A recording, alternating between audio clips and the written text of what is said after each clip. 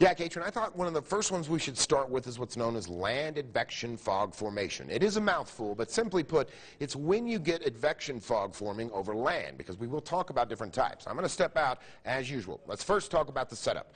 Strong breezy moving over cooler ground. That's where you get those breezy conditions. Say, for example, a cold front comes rolling in.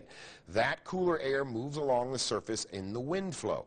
Now the moist air, a warmer, moist air mass moves over the cooler surface. That's represented there by the green. That's the moisture we have all the time here in western Colorado that shoots over the monument to the other edges and up by the edges of the Grand Mesa, missing us sometimes completely. So you have an idea of what we're talking about. Now, the cooling effect. The warm air mass gets cooled by the ground below it.